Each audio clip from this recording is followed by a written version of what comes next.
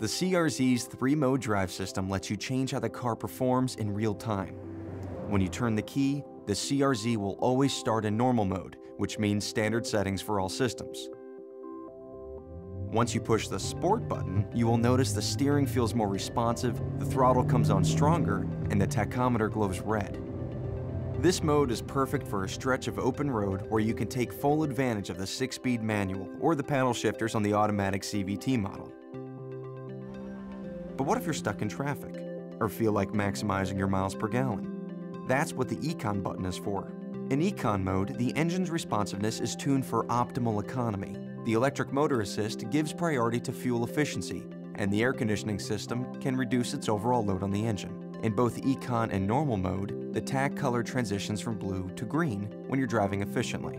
The CRZ also includes your own personal driving coach, called Eco Assist. This system helps you develop a more efficient driving style by letting you track your performance. The idea is to keep the Eco Guide bar in the middle. Floor it and the bar is going to go all the way to the right.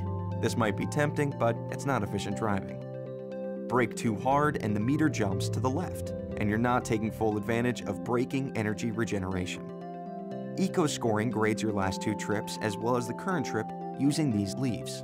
The top line will show your current score. The more leaves, the better.